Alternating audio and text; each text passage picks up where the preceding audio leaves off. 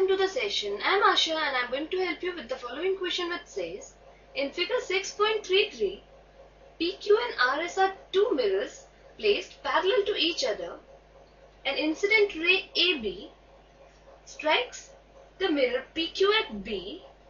The reflected ray moves along the path BC, this is the reflected ray, and strikes the mirror RS at C, and again reflects back along CD. Prove that AB is parallel to CD.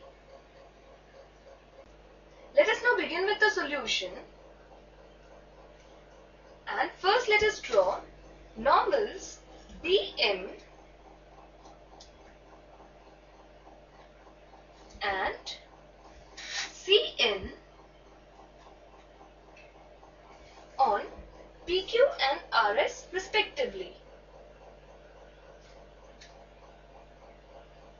Let us write the construction. Draw normals BM and CN on plane mirrors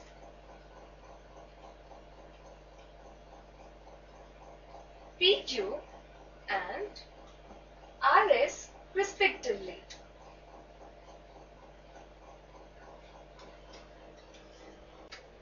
This implies BM is perpendicular on PQ, CN is perpendicular on RS, and we are given that PQ is parallel to RS. Therefore, BM is perpendicular on RS, and this implies that BM is parallel to CN, since two lines which are perpendicular to the same given line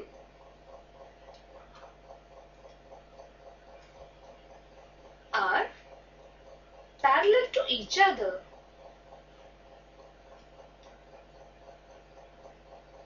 And here BM and CN are perpendicular to the line RS, therefore these two lines are parallel to each other, and hence we have BM parallel to CN. And now since BN is parallel to CN and let BC be the transversal,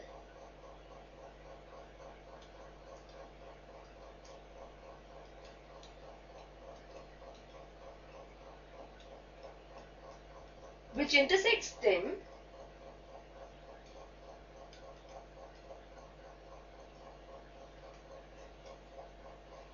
this implies angle MBC, so this angle is equal to angle NCB, just this angle. Let us name the angles as X and Y. So this implies X is equal to Y. Also let us name the angles DCN as U and ABM as V. Now by the laws of reflection,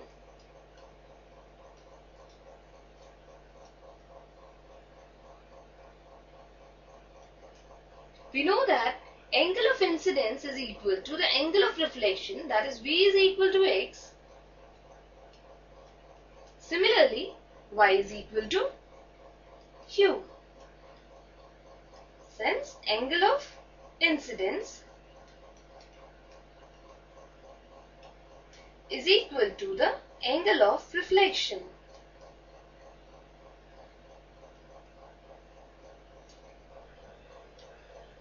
Also just now we have proved that X is equal to Y. So on multiplying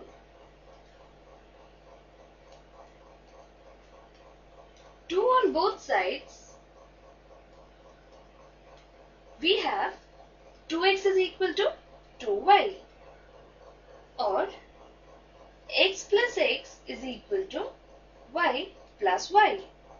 Now since x is equal to v, so replacing one x by v, we have v plus x is equal to, and since y is equal to u, replacing one y by u, we have on the right hand side u plus y. Now v plus x is angle ABC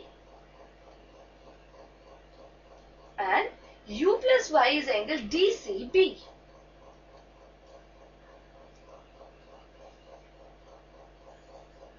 Let this be number 1.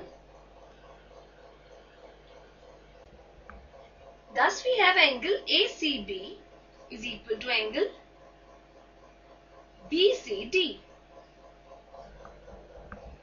And this implies line AB is parallel to CD, since if a transversal intersect two lines,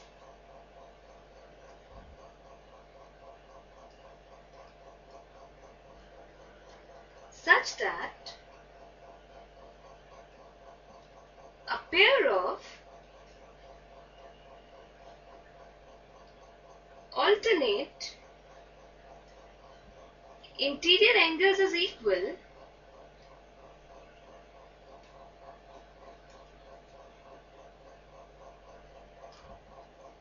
then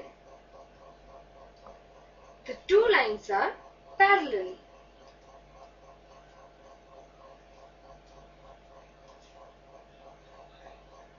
So this implies line AB is parallel to CD.